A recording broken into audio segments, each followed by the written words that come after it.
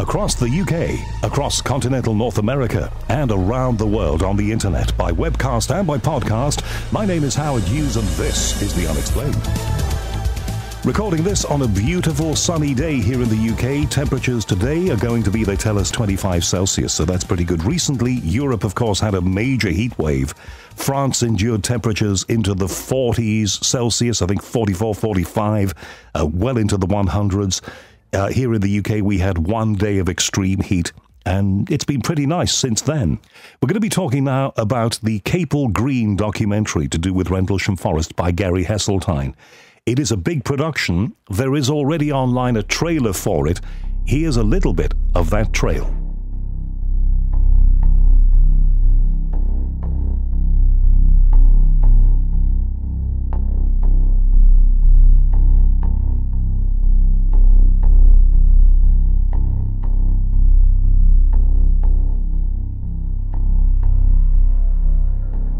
Came to the edge of this field, CAPEL GREEN, and in the field, the first thing I saw was one of our airmen upset, and Robert Ball was talking to him. The guy was scared about something.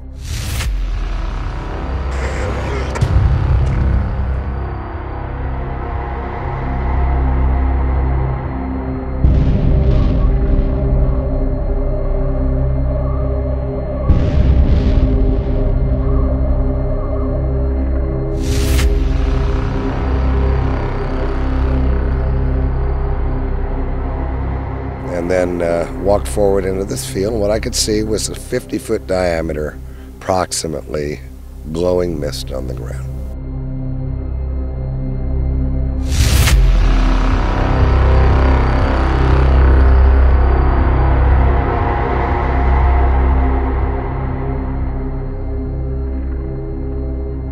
I saw a red light come in, came down over the field in a downward arc, and went to the top of this mist, and I was not far from it, and there was a flash of light that was blinding.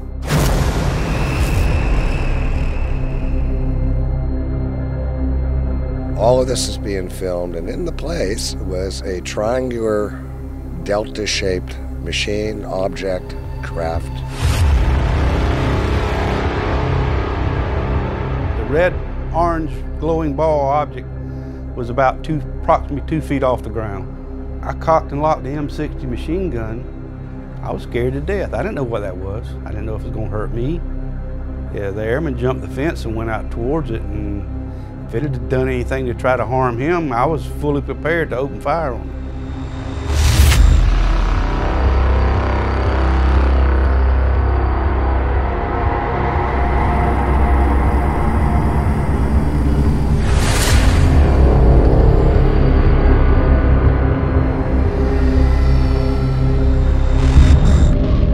Broke into 3 pieces, the whole thing just blew us away. I mean, there's no aircraft that could do that. The movements, no aircraft can even do that today.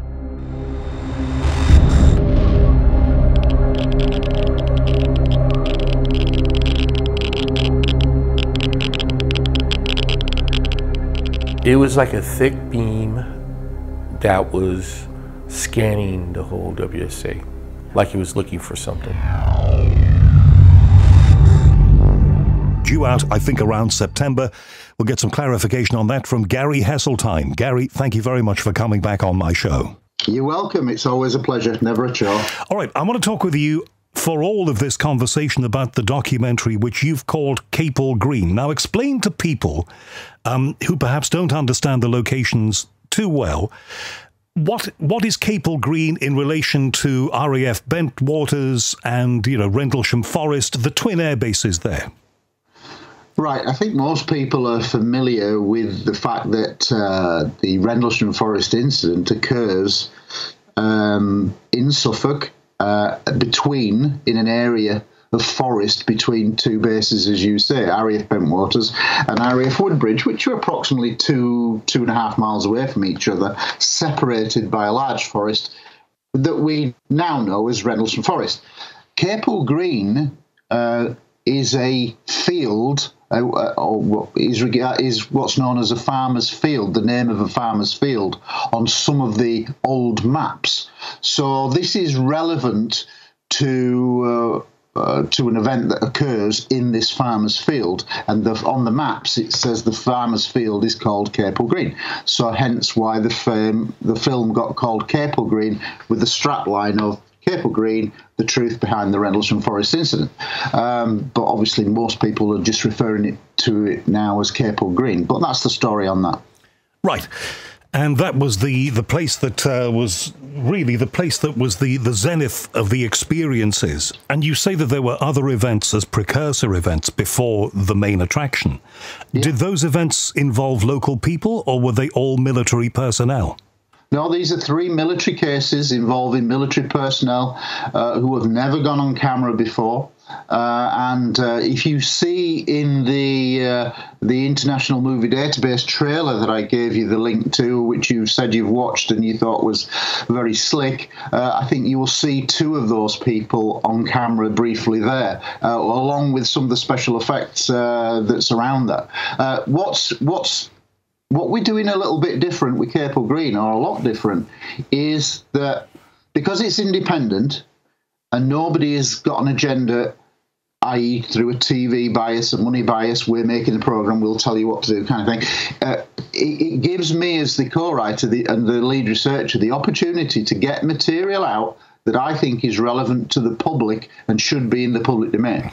And when you look at it in that, then there is so much material that I have found going right back from day one after the incident that should have been in the documentaries, the 50 or 60 documentaries made to date, but for whatever reason, they've not been shown. And a lot of this new information, I think, as a former detective, I think is real relevance to the case.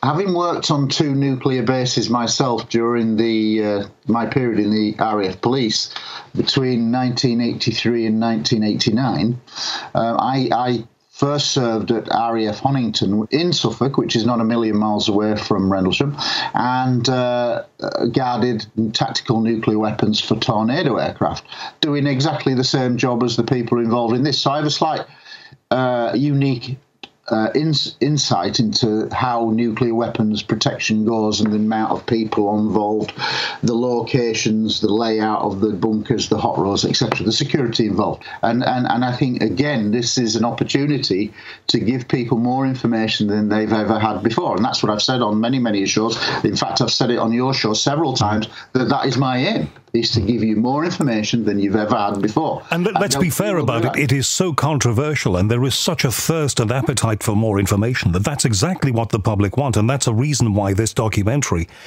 I think, is likely to be a big success. How did you find these new accounts and this new information, Gary? Many of the people were known about and had maybe been on social media, but they'd never really attracted any attention. 1 or 2 had said that, posted things on their own page, but they'd never been on any shows or anything like that. And really, what you get is a domino effect. And I used to find this early on with my police UFO research, is that you get a sighting with a police officer and they get to know you, they find that you're okay, and then they tell their mates who's had a sighting, and suddenly you get a phone call or number for somebody else to call. Yeah, he had a sighting. And it's like it begins a bit of a domino effect. Well, that happens has happened with Rendlesham. Although I would still say there are...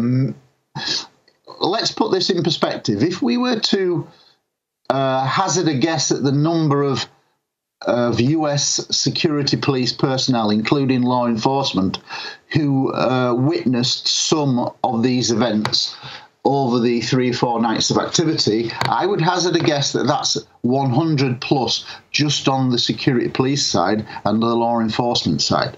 Now, of that, we probably may know 30 of those names who have ever spoken publicly, which is really not many. So the vast majority who have got information, relevant information, because I think of the way that the politics have played out, especially over the last 10 or 15 years, and this is what has become a recurrent theme when I've talked to the witnesses who are coming forward, is that many didn't want to get involved because they saw what was going on as a misrepresentation of actually what they witnessed. So, and when you say a misrepresentation, what did they feel was being done to the story?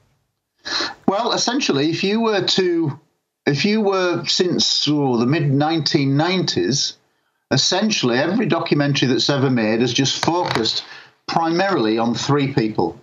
Lieutenant Colonel Holt, Charles Holt, the Deputy Base Commander, John Burroughs, and Jim Penniston have been the three, and occasionally some of the documentaries featured Larry Warren, which was a much more controversial story, and a standalone story, or that's how people would like you to believe that it's a standalone story when it's not. But essentially, those three people are what people associate with Rendlesham Forest. And I think a lot of the witnesses that will come on screen during this are now going to say we're coming forward. Like, for example, last year I brought over Steve Longero, who is this new witness, who is absolutely an absolute gold mine as a witness, in the sense of he has a very similar policing background to me, i.e. 6 years in the US Air Force Police, Security Police, guarding nuclear weapons, and then he had a 24-year sheriff's police career. So he had a law enforcement 30 years, same as mine, as an equivalent. And this guy, who I did not know, I ended up having a transatlantic phone call for about 3.5 hours. And at the end of that 3.5 hours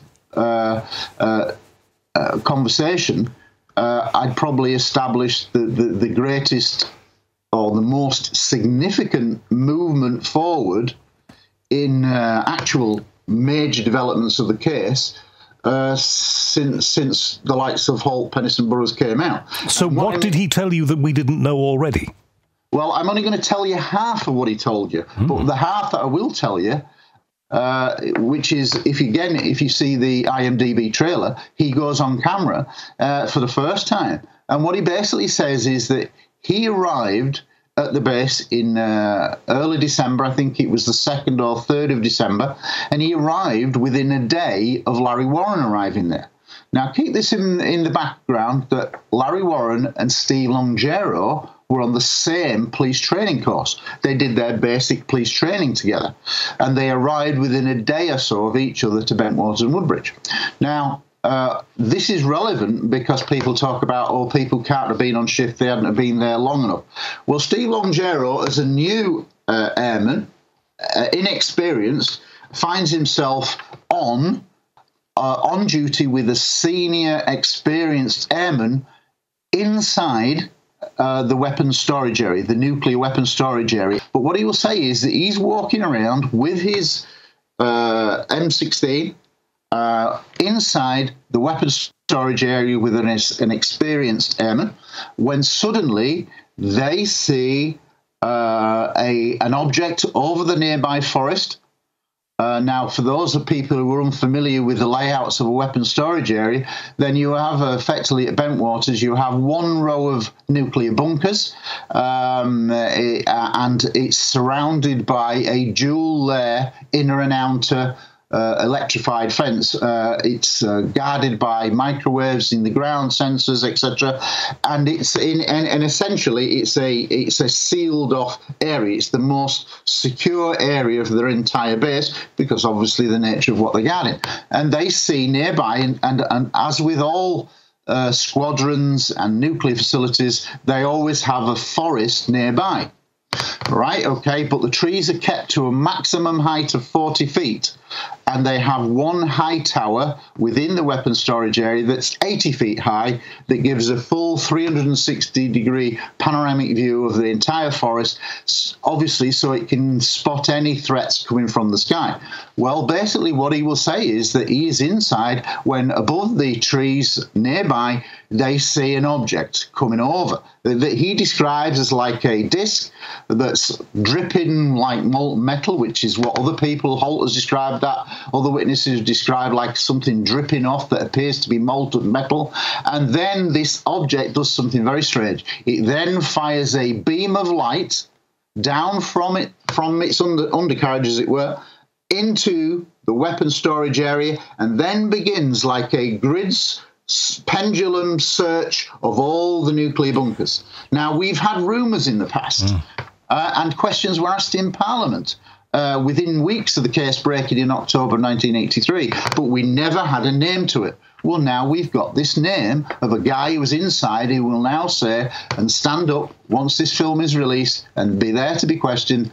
He will say that I was there and I saw this. So he was essentially saying, I think, that he saw something scan those bunkers. Correct, which is a pretty big thing. And if you think about in October 93, when questions were asked based on alleged stories of beams being shone near the nuclear weapons storage area, well, the Ministry of Defence and the House of Commons people, the Defence Secretary, etc., all came back at the time and said this case was of no defence significance. Well, I think now this surely is going to come back to haunt them in light of this new information, as if to say, well, if it wasn't relevant then, it surely is now, because if you have an object shining what would appear to be an intelligently scanned across all the bunkers, this is an intelligent act that you would assume. There's some intelligence behind the object, wherever it's from, whatever it is, and it's all done in total silence,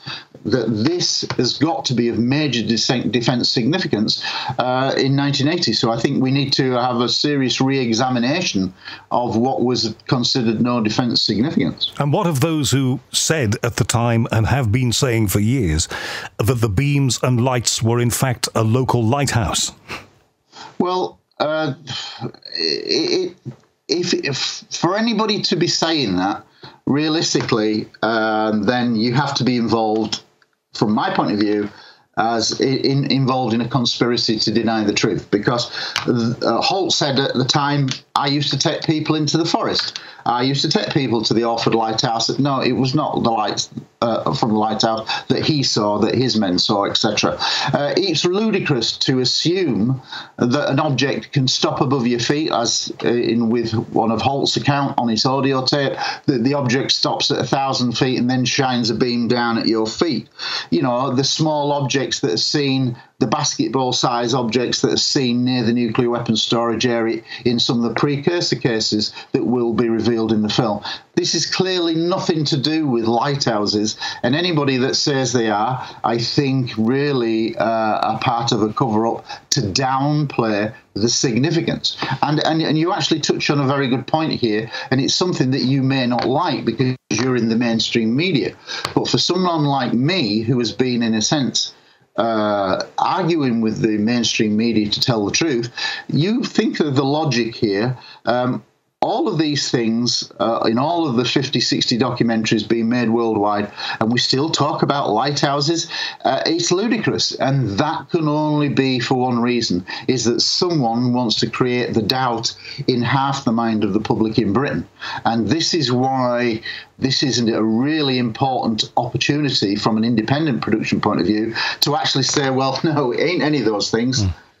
Let's just put the facts out there. And that's all I'm interested in, is the fact. And again, one of the other things that's never been shown properly in TV documentaries, and I've worked on probably half a dozen involving Rendlesham, is the fact that they never actually base their special effects on actual witness descriptions. They tend to be very liberal in the way that objects are portrayed on screen. Some are better than others, but what we will do with CAPEL Green, we've got a great special effects guy who is, and he is basing it entirely on the witness descriptions.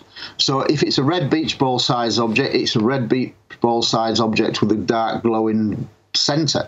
That's what you're going to see. So everything that you see on screen is actually based on witness testimony, not on artistic license given from a special effects guy who just wants to make a show. Right. Now, I do work in the mainstream media, but when I'm doing this, I do not consider myself to be in any way part of the mainstream media. I've paid my dues over the years by doing shows like this, and I've had colleagues in regular newsrooms that I've worked in who still don't understand that I do this. So, I have to some degree my spurs in this field, Gary. But the one thing that I would say... You've been doing this for a long time. It's to be applauded because you're to be applauded because you are one of the few who has been doing it for so long, who's not been afraid to stick your head above the parapet in the mainstream and say, well, actually, there is some very interesting things going on. Well, I believe that there are things that need investigating, and, some parts of the media are not investigating them, even today, which is a big surprise to me, and I'm sure to you.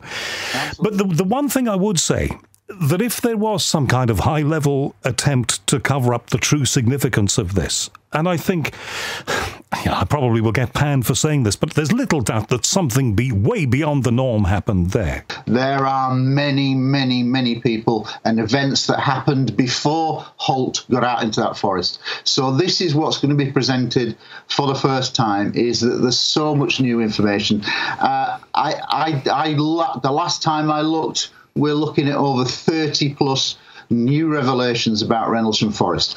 I can't go into too much detail, as the director will kill me. Literally. He's probably going to kill me now for what I've already said. You've got to give me something. But these things, do they all substantiate the core story? And the core story is that something not of this earth was involved across those nights.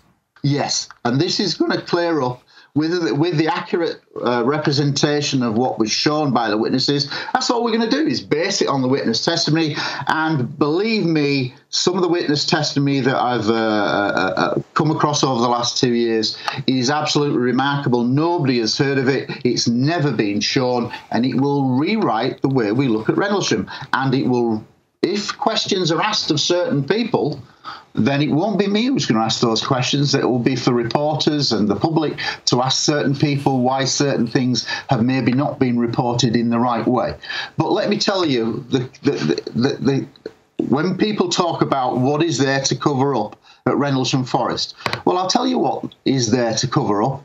Let's just presume for a moment that there was a meeting with a landed craft between the base commander, Colonel Williams, with entities, 3 entities, in a field, a farmer's field called CAPEL GREEN, and that there were numerous other security police personnel there, that it was being filmed. Do you think the American government, the American military, the British government, the British military would want that to be actual fact? I don't think so. Once the memo came out, they couldn't do anything about that. That was not supposed to come out, and it led its own life. They couldn't control that. But the big story about Rendlesham Forest is CAPEL GREEN and this event in the field, and that is what they're trying to cover up. And this is what will be shown in depth in CAPEL GREEN. With people that we haven't heard speaking before about that? Yes. Mm-hmm. And I mean, obviously, look, I know you've got this product that you're putting out. You're very proud of it. It isn't out yet, so you can't tell me the whole story. And, look, I know how this works. That's fine. But what sorts of things do they tell you that lead you to believe that this lends credibility to that which you've just told me? Well, put it this way. A lot of the confirmations have nothing to do with Larry Warren. I found during my investigation that I've probably got around at least a dozen confirmations of the event happening in the field that have nothing to do with Larry Warren. And that is pretty amazing when you start to collect them here and there over the years, going back literally from the days after the incident. I mean, how many people realise that the first people to mention aliens was never Larry Warren? This was within 2 or 3 days of the event, when the original civilian investigator of the case, Dot Street, Brenda Butler, had a friend who was in the military who said that there was 3 entities and a landed craft in a meeting with a base commander in a farmer's field. Way before Larry Warren said that. Why do you think the people who've spoken to you, and we'll see them in the documentary, why do you think they waited? Were they lent on? Were they told not to speak? I think there's a variety of reasons for that. I know that in one of the incidents, one of the precursor incidents, Michael Stacey Smith, you'll see him in the trailer, in the IMDb trailer, he's manning an M60, which is like a big Rambo heavy machine gun, and he has an incident in one of the 3 precursor cases where he sees a beach ball size object just outside the fence line to the one of the squadrons. So he's in the base, and just outside the fence line he sees this object.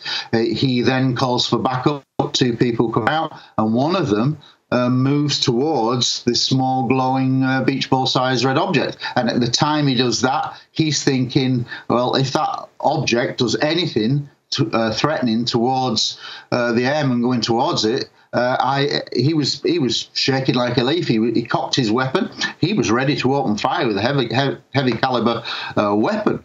And so this is kind of the reality that we're dealing with. We're not talking about flying lighthouses now. We're something that's maybe 30, 50 metres away.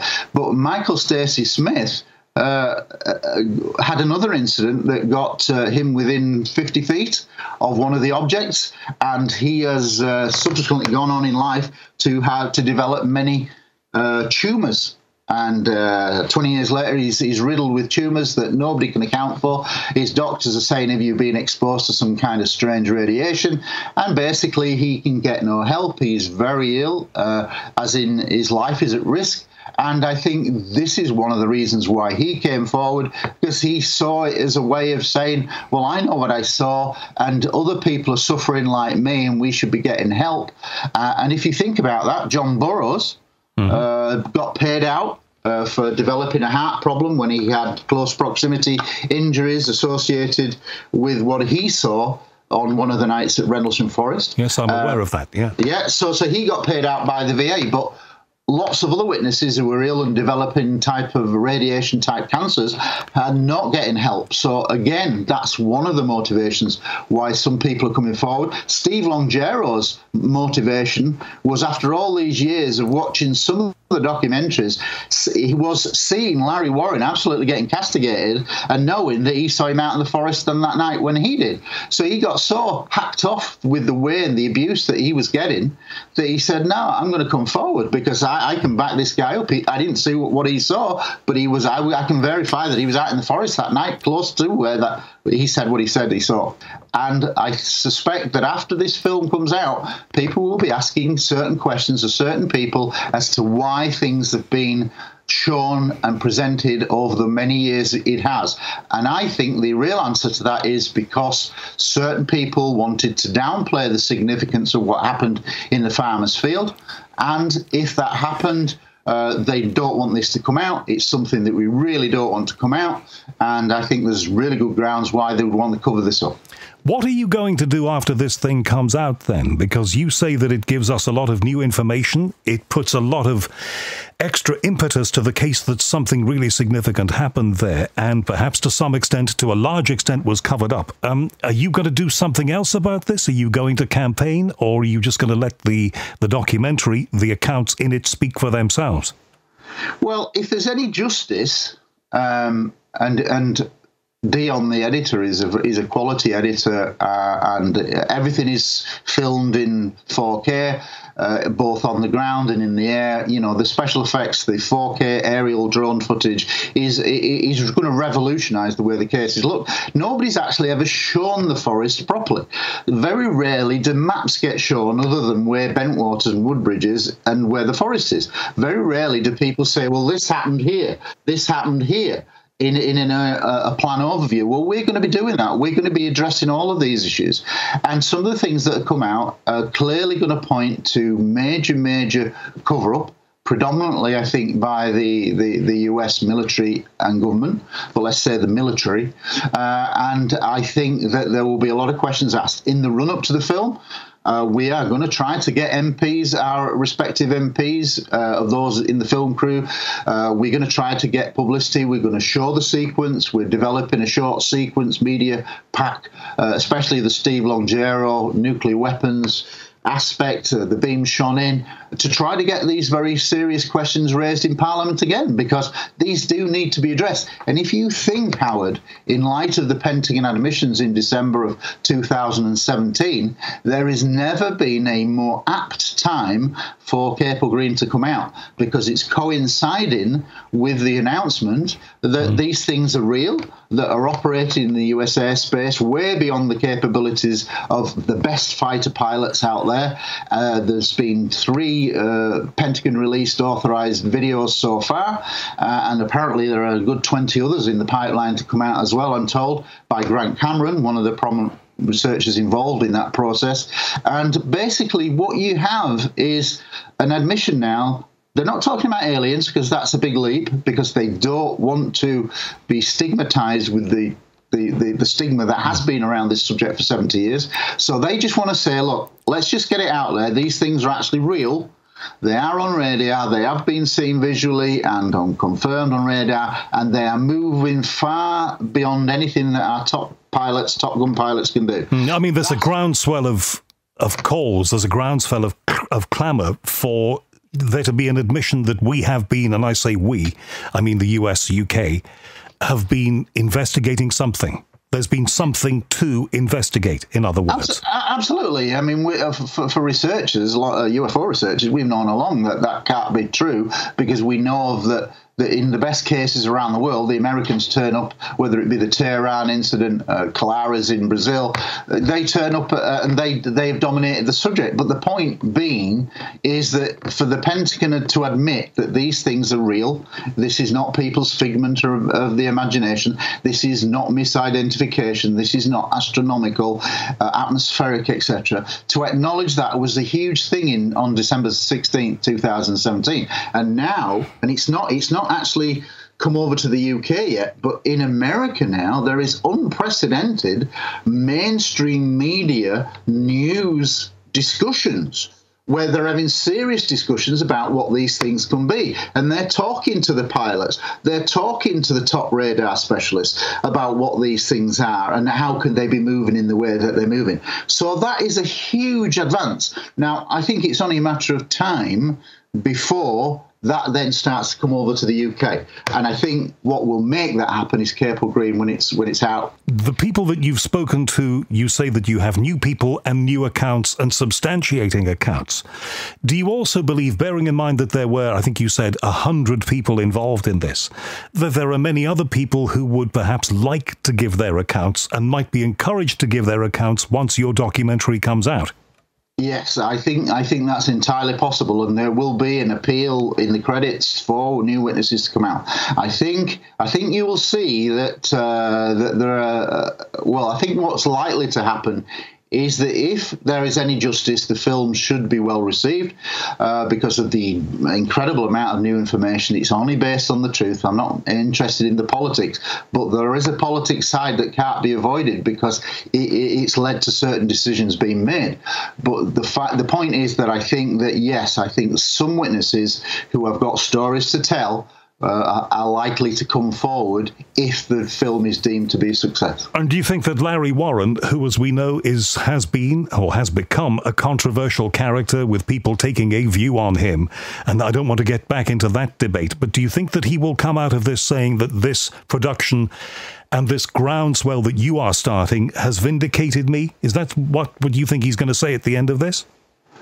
I think you best leave that for him, but what I can say is that it will vindicate him because there is, without a shadow of a doubt, a lot to say that what his account was genuine. He said certain things before anyone else did, and I've found lots of confirmations to his account, and obviously through the investigations that we've done, people put him there, that indeed it happened. So no doubt he will say that. But let's not forget that this whole process of CAPEL Green started in July of 2017, and the editor, the director, Dion, contacted me and said I've had a chance meeting with Larry Warren at Rendlesham, believe it or not, and he said contact me, and I said, well, there's a lot of controversy about him. If I was you, the first thing I would do is get him to do a polygraph test. He said for years he's happy to do one, and I got involved in that process, and I was not there when the test was done, but I was there when it was being set up, and met with the polygraph examiner, who is Britain's leading polygraph examiner with over 2,000 tests, worked with the military and governments in both the US and the UK, lots of overseas sensitive material, and she is the top kind of person in the UK. What sort of questions were asked in the test, do you know? I know exactly what was in there, but that's for the documentary. I mean, do they ask him the things that he specifically claimed that are different from other claims? They asked him about those. Yes, absolutely. When you see the film, we had remote cameras on the whole of the test, and so we all left the house just leaving Larry with the examiner. We have 6 remote cameras, and that will all feature, or part of it will feature in the film. But you'll find it very compelling, and you'll find it also very compelling what the polygraph examiner says afterwards. The best productions of this kind leave us with a question. What question do you think this one is going to leave us with? That's a good question, Howard. It's a question about a question.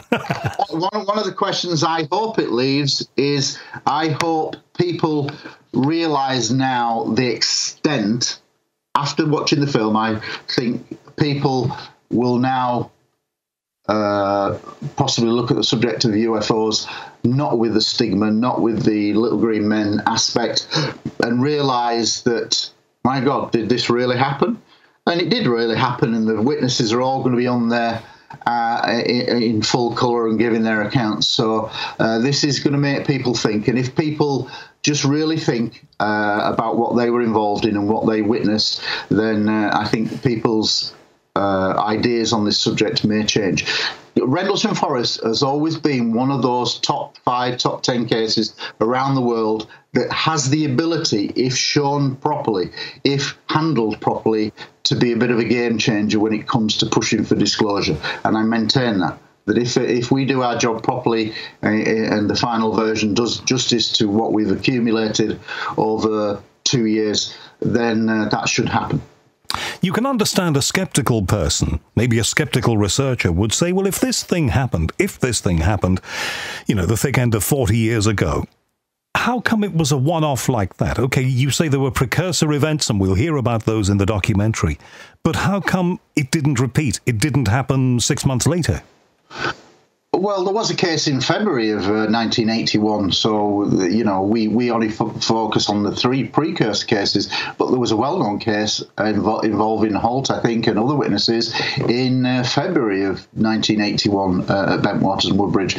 So I think events did happen, but if you're talking about worldwide and other cases, what makes Rendlesham a bit unique is the amount of incursions, the amount of activity, the amount of day-to-day events that took place, which is unprecedented. Sightings take place all over the world, but they tend to be a one-off, beam shone down into the Maelstrom 10-minute missile, you know, nuclear weapons shut them down as a one-off event. Then there's another base that will be affected. But this is a series of multiple incursions over a short period of time. That's what makes Rendlesham a bit different, and I think that's one of the reasons why the case has been played down by the authorities, because they do not want people to realise just what went on there. Because if they did, people might think that UFOs are real and ET is real, and people can't be thinking that, can they? You've obviously heard, as I've heard, the recordings of the radio traffic. People sent out to investigate this thing, and those recordings show people with fear in their voices. One of the questions that follows on from all of it is, what was it that went on there that was capable of scaring people who were trained not to be scared? Well, I think you've just answered your own question.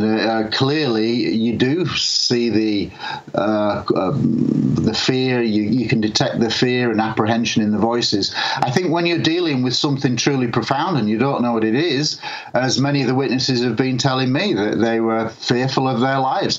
And the other thing that is going to come out of this is that many of them had their weapons taken off them going out into the forest, and when they then subsequently saw UFO activity, strange objects moving through the forest, they felt extremely vulnerable. They felt that they were almost ready to be used as to be killed, and they felt defenseless, and that has left some of them with quite a lot of anger towards the US or military authorities, because they felt stripped of an ability to fire back at these things if they were attacked. Various people who were involved have said over the years that they were advised not to speak about this in the strongest terms. Do you know any more about that process, about what happened in the subsequent days and how people were told, keep your mouth shut about this? Absolutely, yeah. That's a matter of public record. There were interrogations. At least 5 people were interrogated. At least 2 were given sodium pentothal, including Larry Warren, including Jim Penniston, truth serum, those kind of things. Now, I think that there were a whole series. If you just take, for example, Jim Penniston will say that, well, I think within 3 days of his event, the first night, that he was interviewed something like 10 or 12 times by various people, the base commander, the deputy base commander, 1 or 2 other people, OSI, But here's an interesting thing as well, is that a lot of people talk about statements being given, but only 5 statements have ever surfaced. And of those statements, 3 of them are in the wrong format, and in the case of Ed Kabanzak, he says, that's not my statement, I didn't write that. So you've clearly got a hoax there. So in that, there is a lot more documentation. In fact, I've talked to people who said, I gave a statement. Well, this has never been disclosed. And when you think about the Rendlesham case, when Georgina Bruni got involved with her book, You Can't Tell the People, around the year 2000 when that came out, and she wasn't a UFO researcher, she came from an entertainment background, but she did a pretty good job, put the book together, a very good book, really, as an overview. I spoke with her in about 2004, yes. Yeah, and it was a pretty good book, and it did its best to bring it all together in a logical way, and she did a good book. But what she will say is that for years and years that she was investigating, the US government just totally refused, no, we haven't got any more documents, no more documents. And then I think literally in the year 2001, another 100 pages of information were released. So it's clear that for a long time, it's like pulling teeth. They don't want to reveal anything. And don't forget, with the Holt Memorandum, for many, many years, within days of the incident happening, the likes of Brenda Butler, Dr. Street, then joined by Jenny Randles, were submitting freedom of information. Harry Harris, an early UK researcher, he got involved. And they were all being told there's no documentation. Nobody was mentioning the memorandum. But that actually came out indirectly through Larry Warren, because he spoke to a Connecticut policeman in 1982 called Larry Fawcett. Larry Fawcett then knew people who worked for the campaign against UFO secrecy, cause he then said, I got a witness in America who's saying he was a part of this. And on the strength of that, they then submit another FOI, and amazingly, this time, the Holt Memorandum surfaces, and nobody knew it existed. But of course, once that came out, then that said that there was a landed craft on the first night, approximately 3 meters by 3 meters in a clearing, which is the John and Jim first night event. And then 2 nights later, Holt was saying that he saw multiple UFOs himself. So this was a whole new ball game, but it was pulling teeth. It was only through a mistake that came out. And literally, I suspect there is a hell of a lot more information on record out there. And remember, on one occasion, very early on, Brenda and Dot went in, and I think they had a meeting with Holt within months, and they didn't really know him at that time, but they went in, and there was apparently a big folder that was like marked Rendlesham, like a classic 6-8 inches in depth. And then he thought that they were from the Ministry of Defence, believe it or not. And then as soon as he realised that they weren't, that quickly was put away. So again, who knows? But it hints that there is much more paperwork to come out from this. And I think if CAPEL Green does its job, then I think it will rattle some apples from the trees, put it that way. You were first of all hoping to release this about May, I think. It's now looking like September. Why the delay? Because there's so much material. What you've also got to realise is that people are doing this over and above their normal day jobs. We're not working on this full time. Well, I am, because this is my job. But for like the director, he's a cameraman doing other promotional material for other companies, and so he's doing this over and above. He's the edit. He's got the one with the editing skills, and that's where really the film is going to be made good or bad. We have over 55, 60 hours of material to condense into a feature length, which is going to be two and a quarter hours. Now, that's a mammoth task in itself. We are still getting new bits of information. For example, we did a film shoot 2 months ago in Rendlesham, and it was only meant to be like some finishing off shots, just for things that you thought of later on that you need for continuity for the film. And that actually led us to another sighting event. The film crew, Dion, the director, and one of the extras had a late night sighting of a strange object. That'll be in the film. I wasn't there, but they saw something very strange, which I can't go into. And then we were also alerted to there's a house that is at the end of RAF Woodbridge runway called the Foley House. Mm-hmm. If you look on any maps, well, Dion knocked on a door and said, have you ever had any strange experiences? Well, I've had one experience, but my kids had a really strange experience. That then led us down an entirely new path. And so, again, two children aged 11 and 13, give fascinating, corroborating, separate accounts that corroborated each other of a very strange event, which, again, will feature in the film. So something very strange is still going in that forest to this day. And, again, lots of little reasons why you just put the date back and date back, but we are as desperate as everybody else to get the film out, because originally it was a small film, probably going to be out within a year, but it grew exponentially. There are 11 or 12 American interviews, and let's just talk about music. We'll cover music in some depth and with some people with famous links that will corroborate all of what you said about the music industry and Larry Warren. So don't worry about that. I'll be in the film, and it's all there. But it's turned into a mammoth project. It certainly sounds it, Gary. Listen, I can only wish you the very best of luck with it. I'm sure there'll be huge international interest in it, both before and after the release. How much money have you spent on this? It's an independent production. There's been nobody putting in money other than ourselves. Dion has put in quite a lot of his own money into this. Various people throughout the film shoots over the 2 years, and hotels and whatever. I've probably put in $2,000 in hotels and travel expenses and whatever. But it's not for me. I've never been motivated by money. For me, it's about making a significant difference to the way this case is viewed.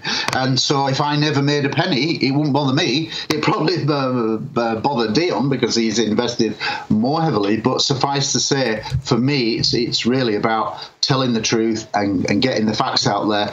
And the fact that it's independent, and having worked on mainstream TV, I can tell you that there is no bias this time. And I, as the lead researcher and co-writer, can actually just have a blank canvas and say, this is what's relevant.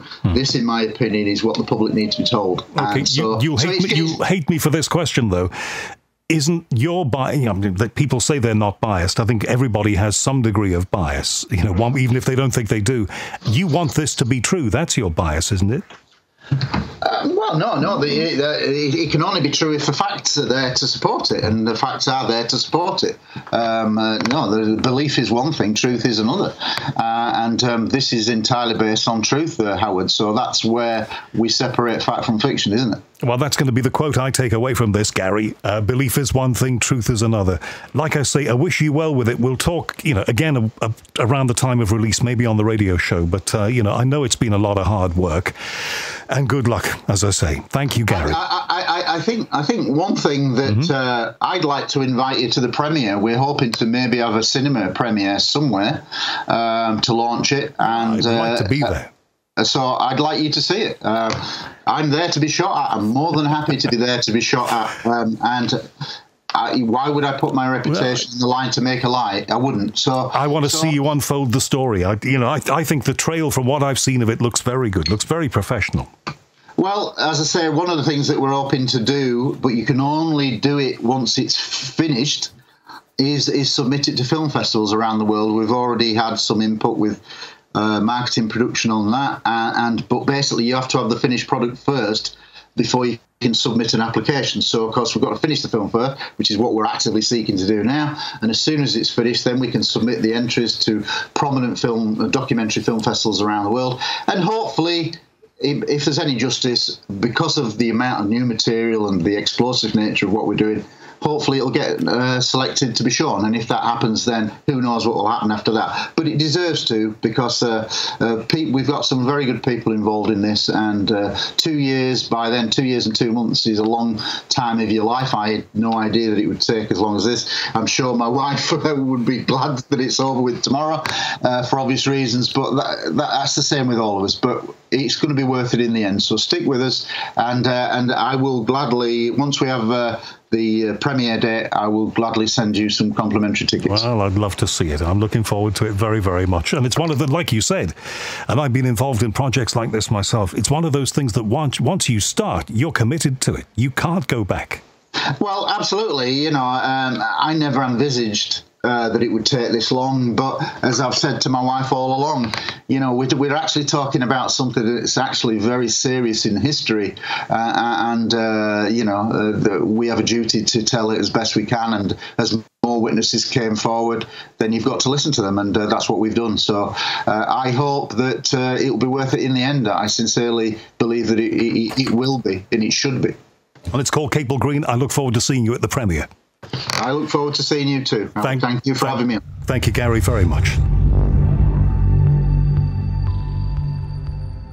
Well, I watched cameras go through the actions of filming, and I know still pictures were taken.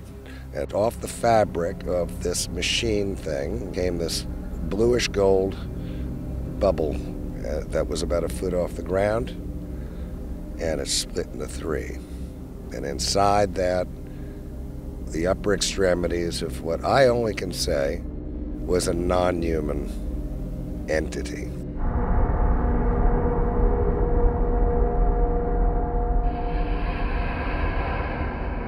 We have actual motion picture film of the UFO, and it was given to the F-15 that flew from Germany onto Bentwaters airfield, and it was handed to the pilot, canopy closed, and the plane took off.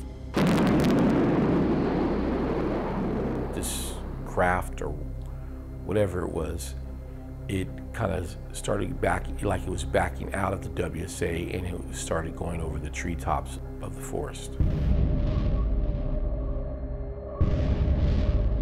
What told me this was alive is that when they moved,